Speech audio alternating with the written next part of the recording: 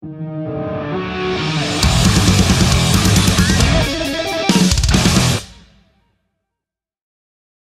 am in beautiful Pasadena, California. I'm in my office, and I have my studio back there. My wife has a space where she does her thing over there. And yeah, man, just our daughter's in school, just finishing up finals today. She texted us that she's doing well today, and yeah, it's all good.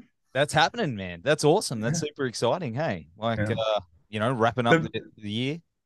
the simple stuff is the best, man. As you get older, it's just the best. Yeah, It's it's true. great. Hey, man, rock and But roll and family and all that stuff, and friends. I've been blessed, man. I've been blessed. See all my Australian platinum records are over there. Those are the little ones. Oh, look at that. Look at that. Yeah. I mean, look, Austin. we've had a very long relationship with Everclear down here. Like we love you guys. From the beginning, man, you guys picked up on Sparkle and Fade, and then when we put out World of Noise, you guys picked up on that, and then Afterglow. Yeah, it's been a wonderful relationship.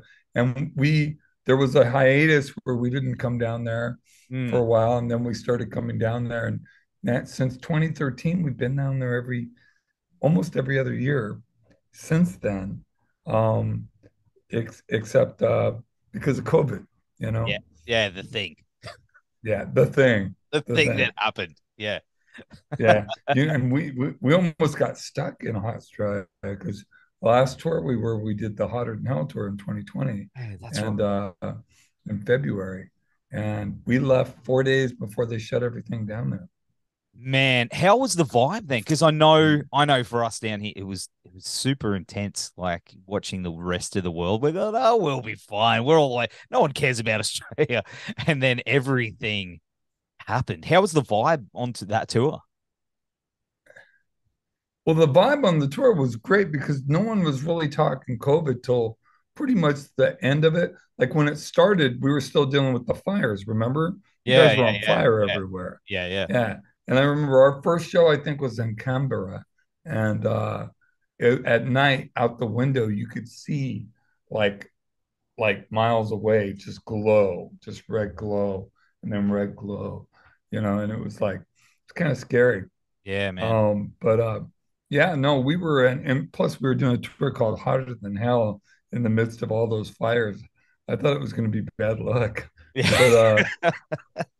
it did okay. That tour did really well, and yeah, so we're coming back and we're doing 17 dates in Man, it's Australia. insane. Nobody does that. Like bands will come in and they'll do 3 shows, and sometimes they'll skip us up here and then they'll just leave and they won't come back for like 10 years. We Why? usually do 5 to 6 dates, maybe seven. Yeah, yeah. You know, uh, you know, uh, the one place you either make it to Adelaide. If you go to Adelaide, you're probably going to Perth. But if you don't Mm. go to Adelaide, then you might not go to Perth because it's a long ways away. Yeah. It's like flying to the other end of the United States. And but this time we're starting in Brisbane and then we're doing four dates around there and then down to Melbourne and 5 dates around there and then up to Sydney, or maybe it's backwards, I don't know. But then we hit Adelaide and Perth and all that good stuff. So, Man, and a it's lot of names I can't even pronounce, so I'm not even gonna try. it's exciting. It's exciting for everyone that's going to get the chance that usually wouldn't get the chance as well. Like who came up with this crazy idea to do that many dates at the arts end of the world and give everyone the chance to experience Everclear live? Well, I don't consider it the accent of the world. I consider it one of the best places in the world because you guys actually like American people and American culture. You know, you're one of the few places in this world that do. And so, as an American band, I'm happy with that. I mean, we did 16 dates last time. We did four of the Hotter Than Hell festivals, Yep. and then we did 3 dates around each one, and then that seemed to work really well. And our agent and promoter and the people that put on Hotter Than Hell own a bunch of clubs and they're promoters as well. So they're going in on it and they felt strong about it. And the first 3 weeks of sales have been, I'm told, pretty great. Yeah, So it looks like we're going to do well down there. man, can't wait. And it's I going to can't wait. be some rock and roll. Bring all the rock and roll, mate. We need it to kick off the new year, that's for sure. But I you've been know. celebrating World of Noise 30th anniversary, which is incredible. And the remaster sounds amazing, dude. I've been cranking it. Thank you. Like, So much better, dude. So oh much better. yeah, yeah, Yeah. because I have the original CD, dude, back in Yeah. like, But you have what you have is not the original. You have the oh, Capital remaster that came out in '94. The original CD that was made, no one has that. And it didn't come on vinyl or cassette. There was only 500 made by Tim Kerr. And I mean, I don't even have one of those. And that mastering's better, but it's not as good as this. But it's better than the one that came out in '94. And that was they did that without even telling me, and I almost sued them because they didn't have wow, the right to do that. But I'm like, whatever. I had bigger fish to fry. You know, we were working on. I was just trying to finish up Sparkle and Fade, so I'm like, you know, my manager, not my manager, but my A&R guy at the time was like, pick your battles, man. What's more important, this album or the first major label record? And I'm like, good point. yeah. So yeah.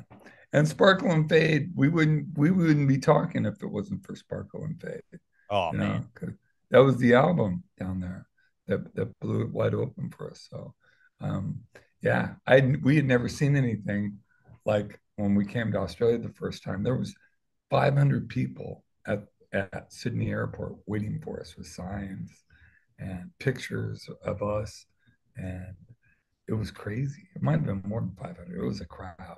that's And a it lot. was just like, oh, so this is what it feels like. Okay, that's pretty cool. That album is very, very important to me. Like I remember, I don't know, your music. There's certain times in my life that I can relate to it very deeply, and I've got very fond memories, and it's evolved over the years too. Like musically and lyrically. Like when I was young, I remember I was went skating with my high school girlfriend, and Santa Monica was on the stereo, and then and I just listen to that album like so much. And then when I got married and I got divorced, the songs took on a whole new meaning for me Yeah, and helped me through that. And is it when you go back and listen to those tunes, do they have they evolved their meaning for you absolutely. as well? Like, do you see them in different light? Yeah, absolutely. But I also remember where I was emotionally and spiritually Mm, inside of me when I wrote those songs. So I'm still connected to that. But yeah, I have different perspectives on everything. And that's the sign of a good song, that it yeah, holds up to time because it moves with you. You know, you listen to a lot of songs that you grew up with as a kid, and you're probably like, eh, it's fun, but it's more one dimensional than I am now. yeah. Because you're hopefully you're more multi-dimensional than you were when you were 14 or 15, right? You know, I mean, some people aren't, but and God bless them, but most people move on to other things. That's why a lot of people stop listening to the music they used to listen to. Mm, And we get a lot of people that have come back, and a lot of people that bring their kids into Everclear now, and that connects with them as well, which is amazing seeing it hit teenagers in early 20s, and then you've got people in their 40s and even 50s, you know. And it's I just feel blessed that I've been able to make that kind of music, make that impact with people, both on them and to myself. Because you were talking about how that you grew up with those records. So did I. You know, yeah, yeah. and That's it. so That's it. those were learning and growing experiences for me as well. You know, It's incredible. there's no college you go to that teaches you how to make a rock and roll record. You do it. You And know, but hey, man, rock and roll is a college or university, as yeah, we call it here. It Yeah, teaches but you. yeah, but that's the thing. You can't teach that. You Nah. can teach some things. You can teach how to push the button, where to put the mics. You can learn that, but also a lot of that stuff is intrinsic as Yep. well of like how it feels and how it sounds, and that's why people who are really good at it have a lot of demand because it's something that you really can't do. It's like writing songs. You can learn how to phrase a song and build a song from a diagram, Yeah. right? You can listen to one of my songs and go, okay, chorus, verse, pre-chorus, chorus, chorus, verse, B section, whatever. But that doesn't teach you how to write a song. You have to have it. It doesn't teach you how to come up with a melody. It doesn't teach you how to put things together in a way that sounds like you. That's just you learn it. That's right. You learn it And from other nobody people. sounds like you because there's not like out of all the rock bands out there, especially at that time, everyone was they were mumble singing and the grunge thing was, but Everclear came out and was just such a just straight through. You cut through all that noise and you Thank you. sounded like yourself. And that's why I think it resonated with so much, especially down here. Everyone was a grunge band, you know what I mean, at that time. Yeah, yeah, and I mean, we had some of that coming from Portland, Oregon. We had some of that Mm. kind of swagger, that metal punk swagger. We were more into the punk than like the Seattle heavy grunge thing. But there was some of that, especially in the earlier stuff, because I liked it. I liked some of it, but some of it, I never wanted to make the same album twice. My job that I felt as a writer, as a creative person, was to create music that sounded different from song to song, Mm. but always sounded like Everclear, That's right. whatever that is. And having a voice, having a band with a voice that's a definitive voice. I don't have a great voice, but it sounds like me, you know, and that's what I've always tried to achieve. My favorite singers and guitar players are like people in the Pixies and Neil Young and Mm. you know not classically trained singers. Even though I like some of those bands, I love Queen, I love Zeppelin, Mm. but that's not what I that was me, you know. More punk and rock and roll in there. That's why I think it Man, you know. I'm just man, I'm 60 years old and I just love the rock and roll. I still love rock and roll, like hard, fast, grungy, just grimy, dirty rock and roll. I love it. It's the best thing. It's the best thing in the world. But hey, this is something I did want to ask you. I mean, you've Okay. recently released the Year of the Tiger single, which is great. I love how heavy it is. But it's albums done. Are you done with albums? Or is it I think so. I yeah. think so. For now, I like doing the singles. I'm writing another song right now. We're going to record it in January. It won't be out till June. Mm. But I I like recording a couple singles a year, doing little videos for it, you know, super serving the fans. I'm not trying to, you know, recreate the wheel here. I'm not trying to like think that we're going to sell millions of records. We're not, but we can take care of the people that have stuck faithfully with us. And I love being creative. When you make an album, it goes from being creative to creating product. Yes. And there's like, especially when you're on a major label, you're like, you feel like you're on this carousel, you're on this treadmill of like, write, record, produce, tour, what write, and then repeat, Yeah. repeat and repeat and repeat.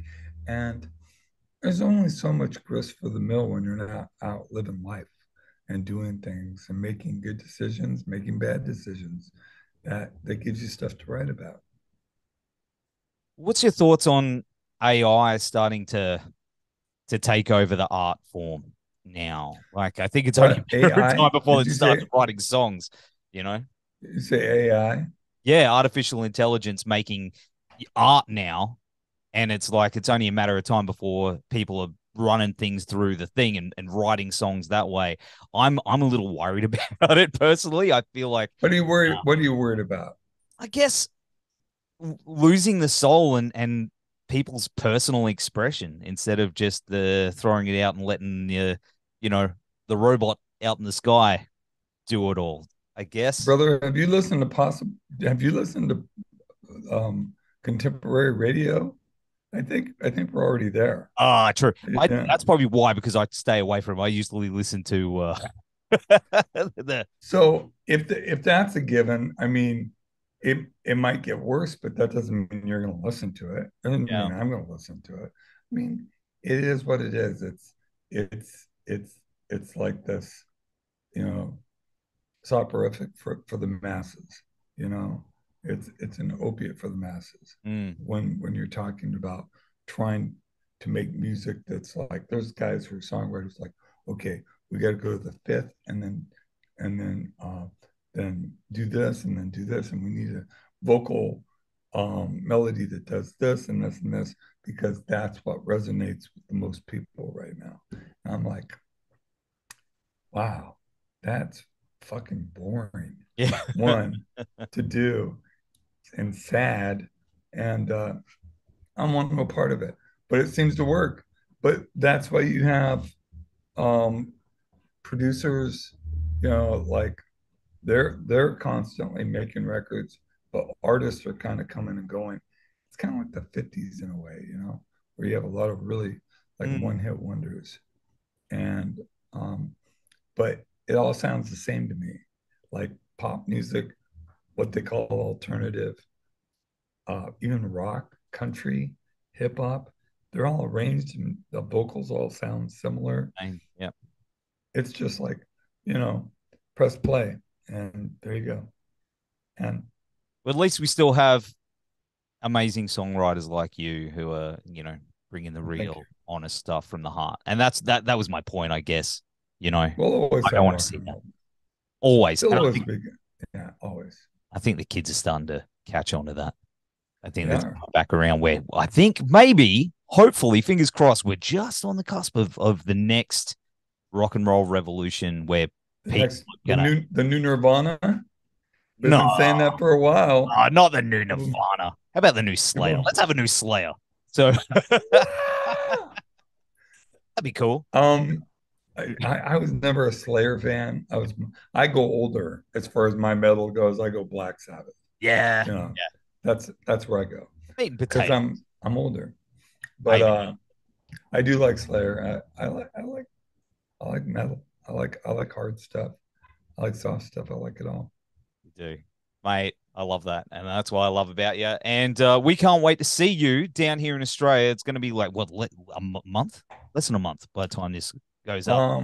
More Where than a are we month. now in the world? It's Christmas, man. Our first show is the 2nd of February. That's right. So, Christmas. and our last show, I believe, is the 26th of February. So, yeah, that's a lot of shows Yeah, man. in a big country where people don't drive. You don't drive from cities. It's true. I mean, you drive in the city, but people don't like tour on buses like they do here. You know, you don't drive 5, 6 hours and get to another city. You got to fly. Yeah, that's right. And It's a so long trip, dude. It's a long trip, but I mate, know. I'll be at the Gold Coast show. That's for sure. That's my stomping ground. Awesome. Yeah. We'll see you there for sure. Yeah, man. Yeah, man. But until then, thanks for joining us on the show again, man. And Awesome. hey, all the best to you and your family for Christmas. And we will see you Thank very you. soon. Thank you, Cheers. Art. Love you, brother. Thank you. Love you, brother. Thank you, sir.